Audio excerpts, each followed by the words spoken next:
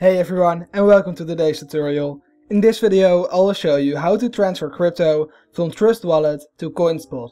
So without further ado, let's get right into it. The first thing you'll need to do is to go over to Trust Wallet and then click on Wallet in the bottom left.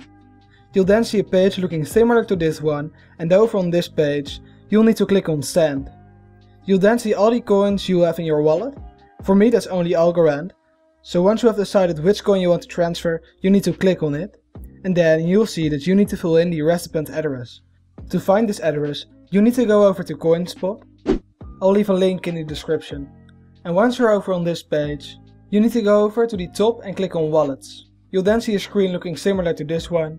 And over on this page, you need to search for the wallet of the coin you want to transfer. So for me, that's Algorand.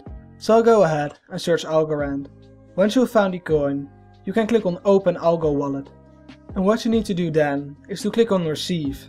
Since I'm not Australian, I can't verify my account, but over on this page you will see your deposit address. The address will look similar to those of Binance, Qcoin or any other crypto exchange. So all you need to do is to copy your address and then send it to your phone. If you're not sure how to do this, you can do this by sending yourself an email or sending your address to someone on WhatsApp. So once you've got your address, you can go back over to Trust Wallet and click on Paste. Now all that's left to do is to fill in the amount of coins you would like to transfer. You can fill in this amount manually, or you can click on the button saying Max to select all of your available holdings. So once you have filled in the recipient address and the amount of coins you would like to transfer, you can go ahead and click on Next.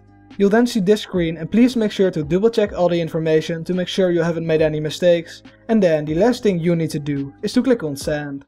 If you found this video helpful, let me know by leaving a like or subscribing to my channel for more tutorials about cryptocurrencies.